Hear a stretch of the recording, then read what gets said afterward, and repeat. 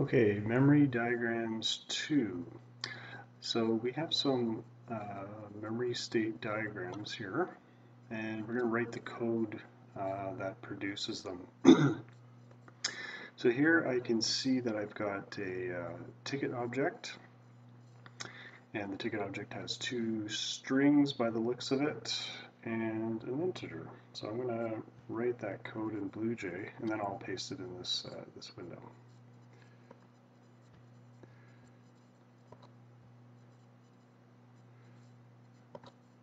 So we've got a ticket class we have to make.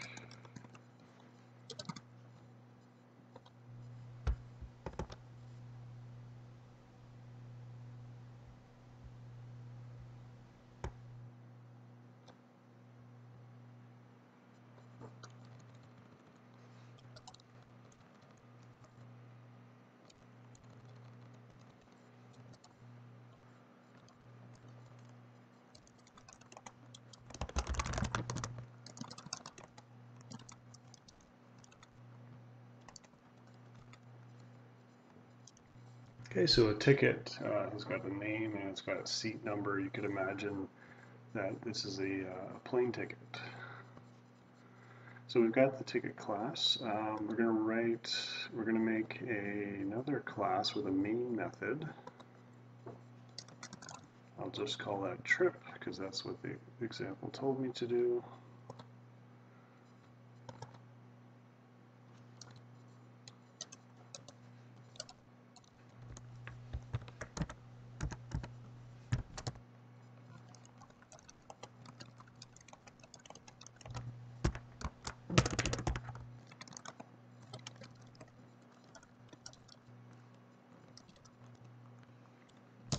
So in the main method, I'm going to create the ticket. And according to the diagram, the object is called flight.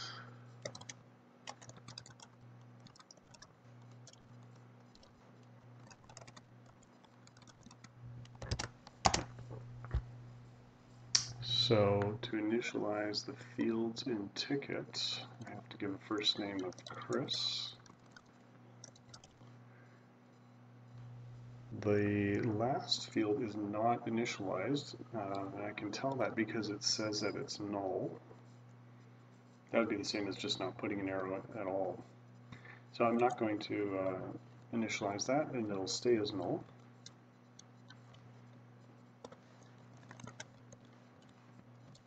The seat number is 23. So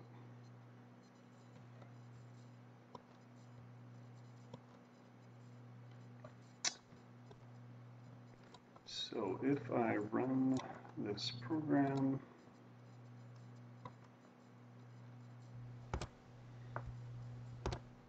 there's no output, nothing happens. What I could do is I could put a breakpoint here.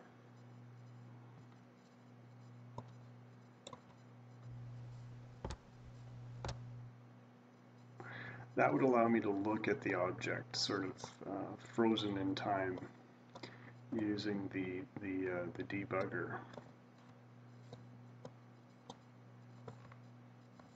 So the debugger is showing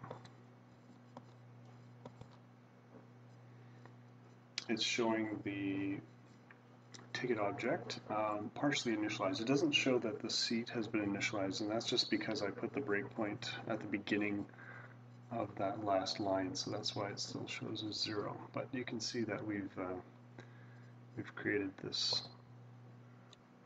this situation. So I'm just going to take my code for notes purposes.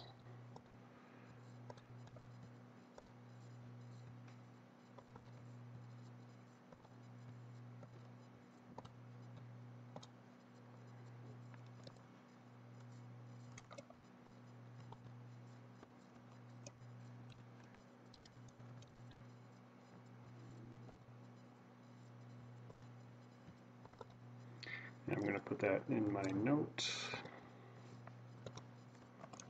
And That's our solution. Okay, so example 2. In this situation, we can see that we have an array of strings called friends, and 2 of the string references in the array have been given strings, but the third one hasn't. So we're going to do that in BlueJ.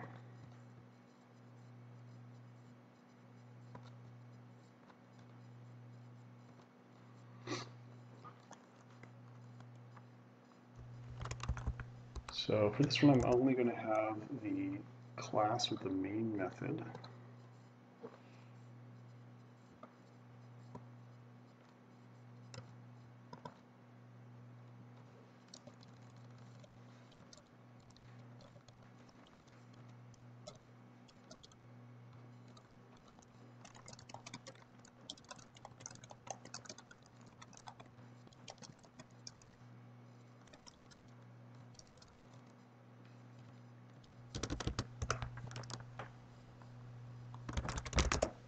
So I'm going to declare a string array, and I'm going to initialize it using an array initializer.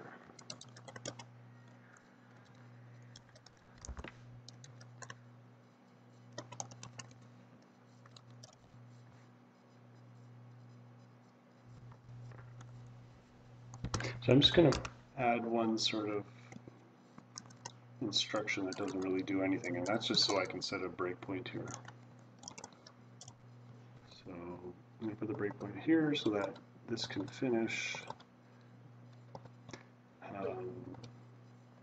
so that this line can finish executing, and then we can inspect it.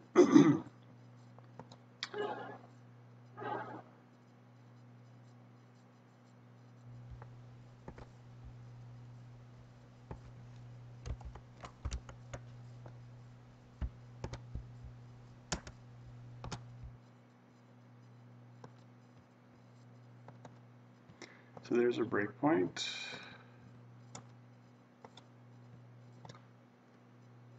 And when we run it, we can see that the friends string array has been initialized like this, similar to the picture.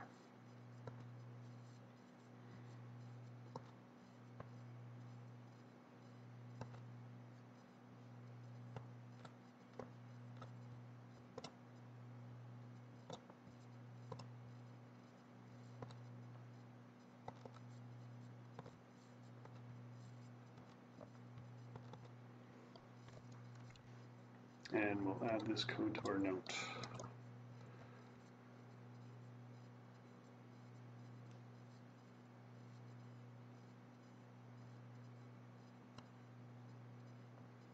You could have also initialized this string array in another way.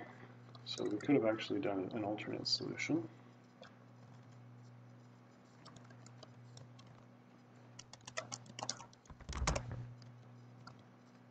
So we could create an empty array and then initialize the elements.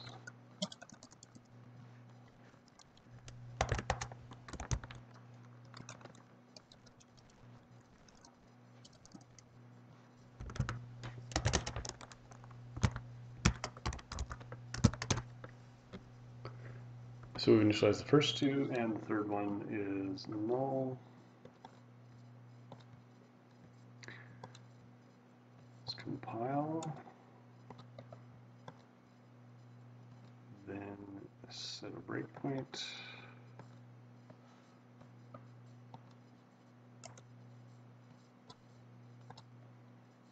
And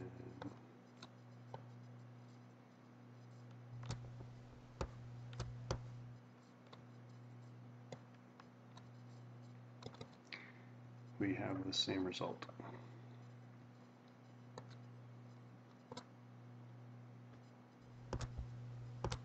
So, terminology. class is a template used to create objects. So in the case of the first example, the class was the ticket class. In the second example, we didn't make a custom class, but we made an array of strings.